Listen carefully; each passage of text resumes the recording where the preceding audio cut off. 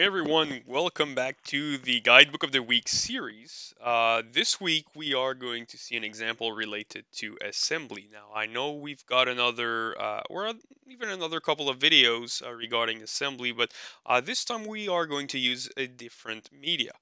Often companies that do design or have engineering teams launching new products, maybe contract manufacturers, they often need to create instructions, but the product's never really been built before on the shop floor. So in that case, you can resort to using your 3D models to build your instructions or even drawings, maybe.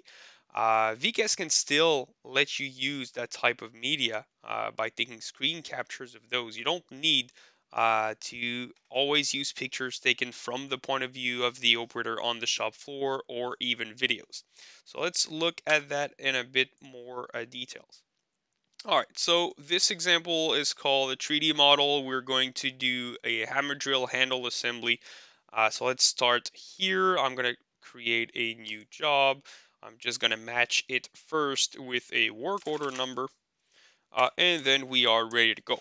Now, this first step is already a bit different. It's actually a GIF. So yes, you can use animations on your steps if you want. And it doesn't have to be that full step that is a GIF.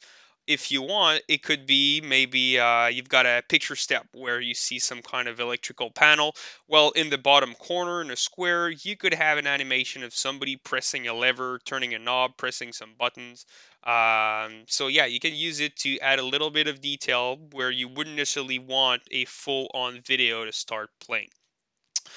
We can already see bottom corner here in the data section, it tells us which drawing is used for this build. At any point in time, we can access the bill of material. This list can even come straight from your ERP software if you want, so then it's custom to the actual work order you are doing. Top right, as usual, we can see our productivity information. And then we've got a couple of elements on the side. Some of those forms we've already seen in other examples. I'm not going to go in there in detail, but still keep in mind those forms can be actual shared forms, which is forms that you build. It takes you a couple of minutes, and then they can automatically be added to all your instructions at once. We also have a small attachment on the side, essentially showing the original drawing document. So I'm just going to go through those steps. It should be fairly quick since most of the elements, again, we've already seen. What I want to show is how to build an example using our models. So moving through, I've got a first form here that opens up, just asking me for some confirmation on my build, making sure my work setup's fine, making sure my tooling is okay. And again, this form will be time stamped, and I'll have a copy of it essentially in my production report, so I better make sure everything is okay. Second step, this one has multiple images over some kind of blank background because your step can be a collage of different images. It doesn't need to be one step, one image. Pretty useful to show the parts that you will need, where then you can have an actual image instead of referring always to the BOM list.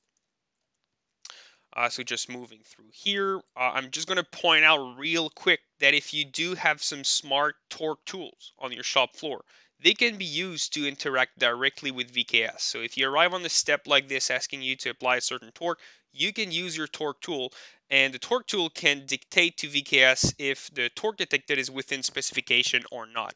And not only will tell the operator if his spec is okay or not, it will actually log the torque and angle value in your report. So at the end of your assembly, you're going to get all the torques of all the bolts and screws, including their angle values and even information on the actual tool that was used for this job.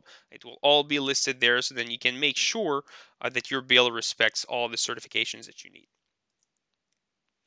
Again, just moving through quickly here. If for you it's very important to show a certain sequence of build, you can use those operation droplets here, where as you move through, they will blink one after another, which can also be used to display the torque that is actually required on the side here, and even the part number that you need to insert.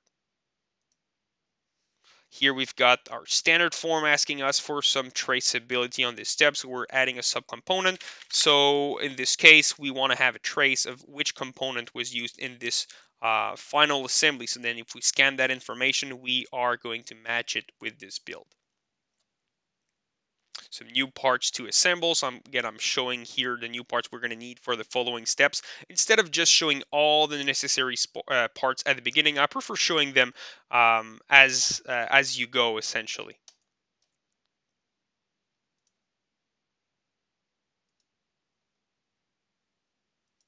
And finally, the last step. So as you see, pretty simple, pretty easy to understand what needs to be done. This is an assembly process that is quite simple for sure.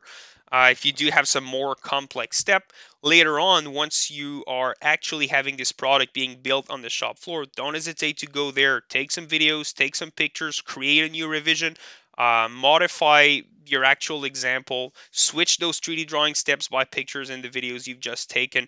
The goal here is continuous improvement. You should always have your instructions get revisioned and updated as you go. So that's it for the guidebook of the week.